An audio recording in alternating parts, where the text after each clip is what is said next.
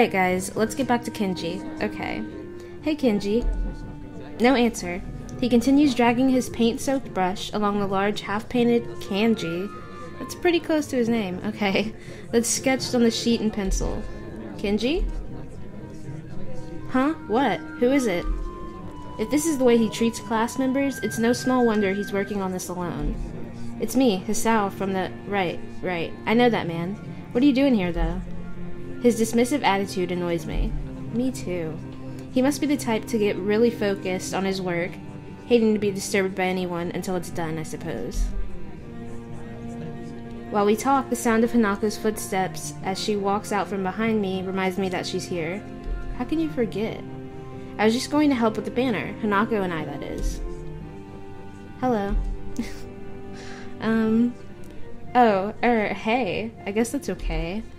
As soon as Hanako enters the equation, his demeanor takes a complete about-face. His sudden faux hospitality is slightly unsettling.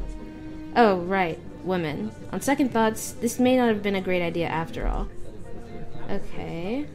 Hanako and I grudgingly set ourselves down on the opposite side of the cloth banner to Kenji, noting the several small paint tins on the ground around it. Class 3-2? Noodle stall? You guys selling noodles at the festival on Sunday? Yeah, some stalls outside or something. His non-committal nature sparks a fair amount of suspicion on my behalf. The task at hand comes first, though. So how do you want to split this? We do borders while you do the text, or do you want to switch and do the borders? Text is mine. You do borders. He has surprisingly strong feelings on the topic. As I reach over to grab a brush, I notice Hanako's already debating between colors to use. Okay. By the time I've put brush to cloth, she's already started on a delicate pattern. Looks like my idea of taking her mind off everyone around her worked. Okay, good. With a dark blue stroke, the three of us silently get to work. Not before Kenji takes advantage of Hanako's working to lean towards me and whisper conspiratorially, though. Oh gosh. They play the same music every time I'm talking to him. Okay, man. Why are you here? Hanako just wanted some help to find Lily, that's all. He apparently disapproves of my motivations. I get it. It looks like I misjudged you. You're infiltrating them, aren't you? Going deep undercover? I should have guessed. Letting the truth slip by him would probably be better than outright lying or annoying him in any case. Is that why you're here? Obviously, it sucks, but there's no better way to get intel than going in yourself. We gotta stick together, man. This is a harsh school, a harsh world. Yes, very harsh. He misses my true meaning as he leans back, satisfied I'm sympathetic to his cause. I'd better get down to work. Let me move this. Okay, finished. Looks like I am too. Good job. The two of us connect up the lines of our patterns, mine being as close a copy as I could manage of hers. With a grunt, I lever myself up from the floor and look around. Aside from Hanako and myself, there's only Kenji left, finishing off a sign, as well as Lily and a couple of other students talking among themselves in the classroom. Oh my gosh, I have a horrible time speaking. Can you tell? Okay. Looking at my watch, it's no surprise. It's getting pretty late. Need a hand? I offer a hand to Hanako, which she uses to get herself up. As she does, I can't help but glance at her wrist. If her scars extend even to there, just how much of her body was burned. Why does he do this? He's so, mean, it seems like. Obviously he's not intending to be mean, but it's like, people notice that. Aw, I feel a pang of guilt about it. However, she quickly covers her wrist with her other hand. Looks good, doesn't it? She looks surprised for a moment before noticing that I mean the banner. Okay, I guess he played it off a little bit. Okay. It does, I guess. Her smile shows that she feels a slight sense of pride in the result, just as I do. With the floor significantly neater for the decorations being placed on the desks and shelves, it's much easier to get to Lily as we cross the room. We finished the banner. I guess that's all that needs to be done? Lily gives an appreciative nod. Thank you, Hisao, Hanako. If there's any way I can thank you. It's fine. Beats sitting in my room studying at any rate. I don't mind either. She nods before suddenly remembering one last person. Oh, is Kenji still here? Just as I open my mouth, Kenji gives the answer from the other side of the room. Yeah, just finished. He carefully slides his sign onto an empty section of shelf to dry, before quickly walking past us and out the door. See you, man. Bye. The remaining 2 students say their goodbyes to Lily before taking their cue to leave as well, leaving only the 3 of us. Well, I guess that's everyone. I hope we don't have to do anything like that again. Working past school time? Indeed. The class's plans this year were ambitious, maybe too ambitious. Come on, we got it done. The stall looks nice, though. She's right, it shows that a lot of work's gone into them. My, I'm not sure if a lot of us would be glad to hear that. Oh, okay, I'm sure a lot of us would be glad to hear that, because I was like, why did they say that? Okay. At least now there's not much work to do until the festival itself. It's getting pretty late, should we go? That's probably a good idea. Are you going back to the dorms as well, Hisao? Yeah, I guess I'll tag along. The nighttime lighting really makes the gardens look quite different, compared to the usual look of lush greenery. Things are much more calm. Being that it's so late, the lack of students around probably helps. The odd 1 or 2 can be seen scurrying to and from the dorms, trying to eke the most out of their approaching curfews, but no more. All that can be heard is our footsteps, in addition to Lily's cane regularly gently tapping the ground in front of her. It's nice to finally be able to relax a bit after the mad rush during school. Without even noticing it, I let out a small yawn. Tired? Yeah, still getting used to the flow of things, I guess. The, thing with Shizune took me kind of off guard, though. I grit my teeth a little at the candid mention of their rather public spat. That said, I do want to sort out what in the world was behind it. About that, I'm sorry about it being so public. Shizune and I go back some ways. Her voice seems slightly irritated as she remembers Shizune, obviously unwilling to discuss it any further. I glance to Hanako for her views on this, but her expression is, unsurprisingly, evasive and difficult to read. Either way, I guess her apologizing for it is something, even if my curiosity goes unanswered. I'll be glad once the festival is over in any case. The change of topic's welcome, clearing the thickening air quickly. I can imagine, my old school's festivals were a lot more low-key than this. Yamaku stresses the idea of a school community, so the staff likes to make our festivals and such special occasions. And yet the students are the one who do the work. What an unfair world. Hanako and Lily both chuckle in agreement, savoring the fact that none of the staff are around to hear our grumbling. I suppose coming from a strict all-girls school helped me a bit with Yamaku. Compared to there, Yamaku is much more relaxed. That'd go away towards explaining her well-bred speech and behavior in any case. As we come up to the dormitories, it eventually comes time for us to leave to our respective rooms. See you, Lily, Hanako. The 2 both give polite nods before setting off to the women's dorms, just next to the guys. Their dorms are right next to each other? Alright. As is to be expected of such an arrangement, there's a staff member casually patrolling around outside to prevent any nighttime shenanigans. Okay, that makes more sense. Walking past him, I quickly stretch my arms and rub my neck, both quite sore after having worked on the floor for so long, before walking to my room. It feels good to actually have direction, though. After so long in the hospital, the everyday facts of studying, homework, and teachers seems almost a blessing. I guess if things continue like this, my time at Yamaku might turn out okay. Adhering to the nurse's nagging voice in the back of my head, I set my alarm clock to wake me up early enough to go jogging again. I made a promise and I'm going to keep it. Besides, Emmy's bound to rat on me if I don't show up. But it's not all that bad.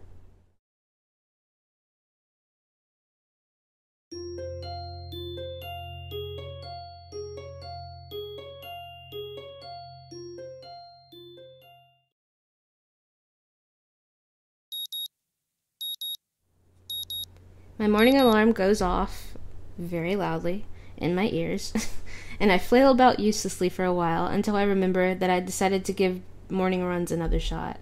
I don't know if this was my greatest idea, but I'm determined to keep going. This is about my health, after all. Sure, things haven't been great for me lately, but that doesn't mean... Oh, what?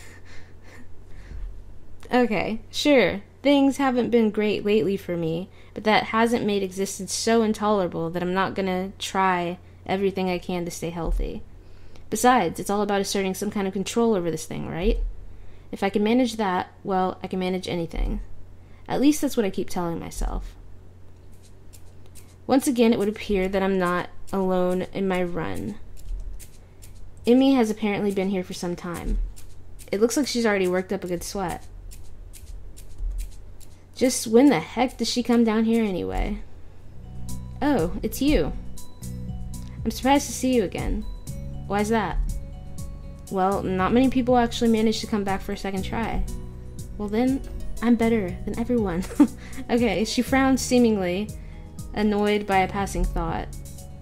Like the rest of the track team, for instance. Still, it was only supposed to be on a volunteer basis, so it's not that big of a shock.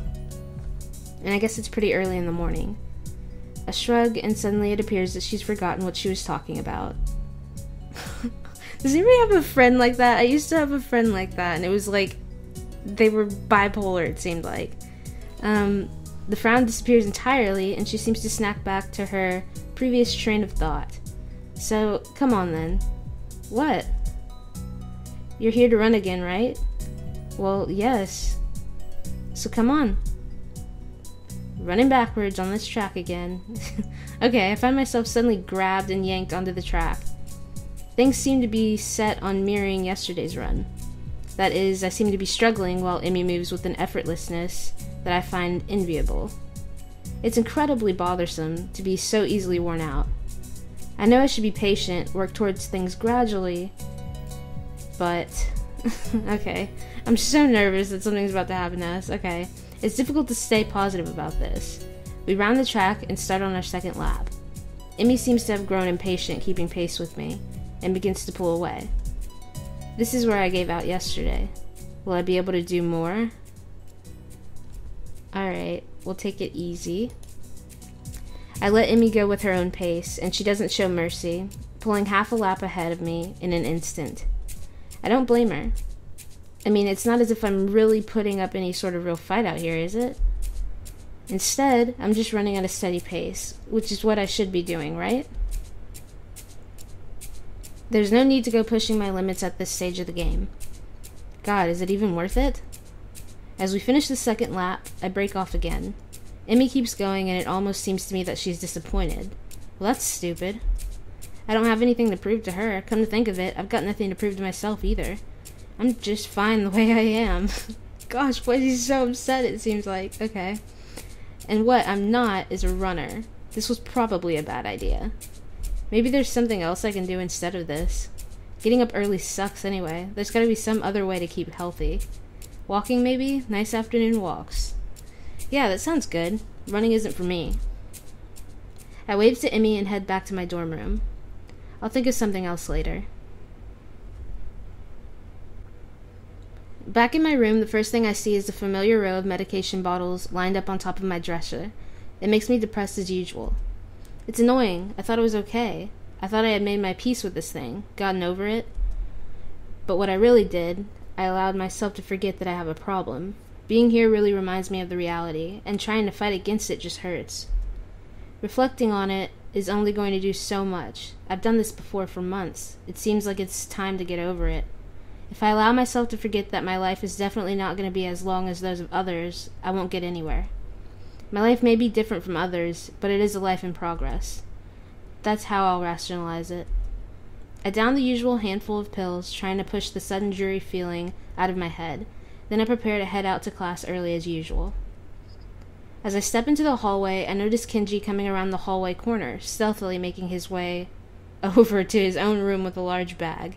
As he sneaks past me, soundlessly like a ninja, hiding in plain sight, I call out to him. Hey. He jumps at the sound of my voice. How do you not see me? Oh, hey man, I didn't notice you there. I'm really tired.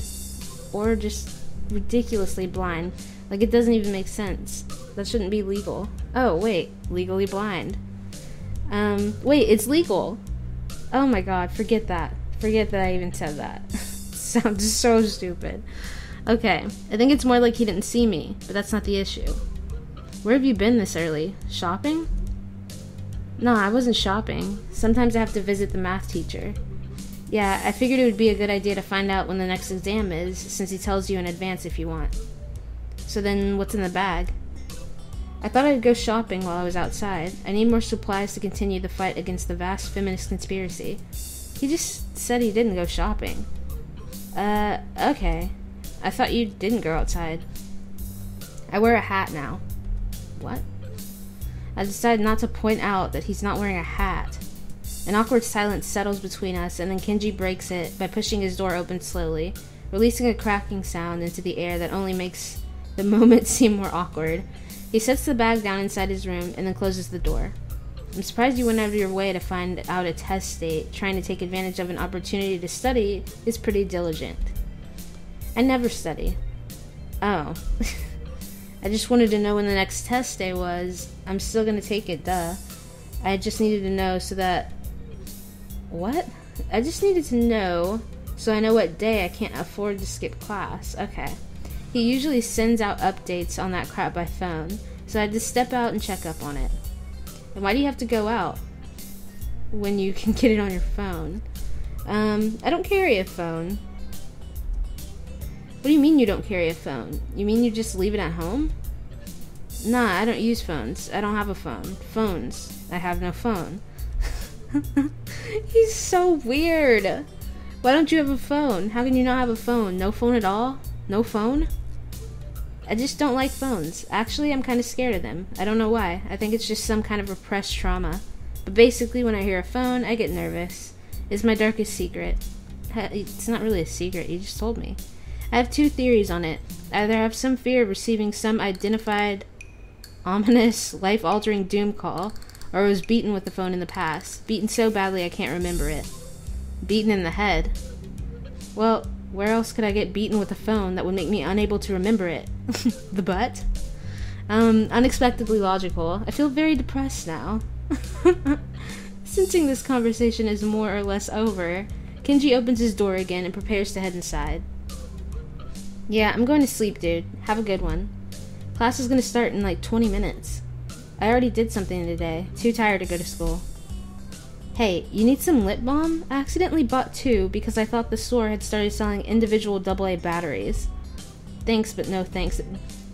Whatever, man. Why would you think that they were selling batteries like that? Do they do that? Okay, he swiftly enters his lair, finally letting me go to the class. That made no sense. Every single time I talk to him, I feel like I'm getting dumber. For a change, I'm not among the first ones to come to morning class. Instead, almost everyone seems to be here already. I recognize most of my classes by their... most of my class by their faces now. Though the names escape me still. The class goes on lazily. I think I'm starting to get into the rhythm of the school. I've even stopped worrying about taking notes and being overly attentive. The first days, I was pretty high-strung in class. Muto finishes his lecture about electricity early, but continues without a pause about the festival. So as you know, the festival is on the day after tomorrow. Why couldn't you just say 2 days from now? I hope everyone's projects are going to be successful this year. Have a good time, but also come Sunday. Please keep the meaning of this festival in your minds. Games and fried food. Misha is kind of like... I don't know. She reminds me of people that I don't really enjoy being around. Everyone bursts out in laughter, and so do I. Yes, thank you, Mikado. But what I meant was... Okay, the remainder of his sentence is buried beneath the ring of the lunch bells, and everyone starts packing their things. Muto deliberates for a moment, but since almost nobody seems to pay attention anymore, he gives up and sits down. It's crowded in the hallway, and loud, or as crowded as hallways in this school probably get. Most of the students seem to be heading down for the cafeteria. Hisao!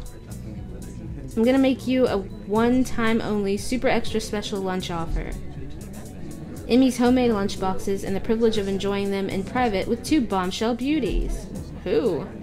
Her overly flirtatious sales pitch echoes in the hallway, a remarkable feat since it's full of people. Emmy strikes a very confident-looking pose, as though as an attempt to one-up her own ridiculousness, puffing her very modest chest and making the V for victory sign with her hand. Sounds delicious. To what do I owe this honor of being invited? You stood there looking really lost and sad, so I thought you could use some company. That is probably the most depressing reason imaginable. So how about it? You're probably really lonely and would eat that awful cafeteria food all alone otherwise. Actually, couldn't I have gone with Lily and Hanako? Like, okay, I'm kidding. Sure, I'll have your lunch offer, with pleasure. Let's go to the roof. The roof? Why the roof? Because that's where we eat lunch. Oh, that's actually kind of cool. But, I don't know. It seems dangerous as well. And if I don't get up there, then she'll probably wander off, and then I just know she'll go hungry because she never eats. Oh, she never packs a lunch for herself. I was so confused for a second. Okay, who will? Come with me. Without answering my question or waiting for a response, she grabs me by the arm and drags me through the hallways. I attempt to make conversation on the way. Why do you have an extra lunch? Emmy smiles guiltily. Actually, it's yesterday's lunch. Giving me old food? So rude. I slipped in a run at lunch and forgot to eat it. Huh. The stairway to the roof is a little dilapidated, but it's clearly been used recently. At the top of the stairs is a door, complete with missing padlock. I wonder who the intrepid individual was that removed the lock. Emmy shoves the door open and steps beaming into the sunlight. Hey, yeah, we know who she is. I don't remember her name. Suddenly, a tall, dark stranger appears out of nowhere, standing imposingly in front of us. Emmy flinches back, almost falling back down the stairs. Isn't it like Ren or something? Hello. Yipes, you scared me, Ren. Yeah, it is. Wait, isn't she... Hello. Noticing that Ren is speaking to me, Emmy looks curiously at me. You two know each other? I look confusedly at Emmy. She's the friend of yours? Ren has turned her gaze towards the clouds drifting above the school. I didn't know you even knew this person, Emmy. The awkward silence lasts only for a few seconds until Emmy lets out a tiny giggle, shrugging the coincidence off. I invited Hisao for lunch. If you know him, that's just better. Oh, does this mean I don't get food? Or did you invite him for lunch without the lunch? Neither. I have food for 3. Nice thinking. They walk to the other end of the roof while I stay at the clock tower for a while, taking in the atmosphere. There's nobody else but us here. I guess the roof's not as popular as it is in other schools. A few run-down benches. Okay, well, the roof has a fence. That's kind of safe. Sorry, I was just thinking the entire time. That would be, like, really, like, dangerous to have people up there. It's not good. A few rundown benches and tables are scattered around the edges, perhaps in an attempt to make the rooftop look less desolate. The small pebbles covering the roof rattle beneath our feet. I peek through the chain-link fence to take a look at the school grounds and beyond. Students are strolling in pairs and groups around the quadrangle at the cafeteria. A few delivery trucks are driving past the school towards the convenience store nearby.